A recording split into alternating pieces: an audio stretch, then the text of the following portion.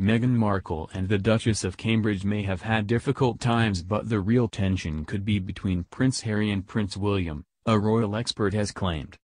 Meghan Markle received her first ever royal patronages this week, with the Queen passing down one of her own patronages.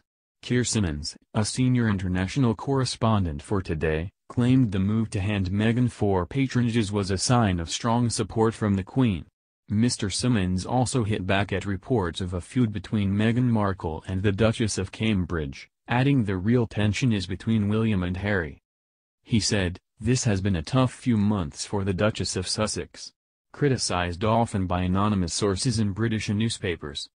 Hopefully, these announcements are a sign of strong support from the Queen herself." Meghan was all smiles over Christmas, knocking down rumors of a rift between her and Kate. Meghan and Kate even said to have enjoyed a game of Scrabble together on Christmas Day. He added, "I am not saying there haven't been difficult times in the palace behind me there. But, I think at times it has been exaggerated by some newspapers. Maybe, just maybe, the real tension is between William and Harry." Which leaves you wondering, what would Diana say? The Queen has passed 2 patronages to the Duchess of Sussex as she seeks to step back from royal duties. The Duchess of Sussex will take on the responsibilities as the patron of the National Theatre and as patron the Association of Commonwealth Universities, ACU. Meghan will also become a patron for SmartWorks, which helps unemployed and vulnerable women by giving them skills and confidence to succeed in job interviews, and Mayhew, which helps animals in need through education initiatives and preventative veterinary care.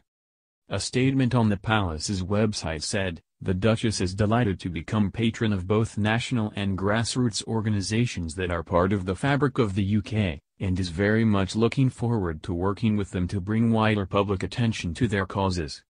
Her Royal Highness feels she can use her position to focus attention on, and make a particular difference to these organizations and, more widely, the sectors they each represent.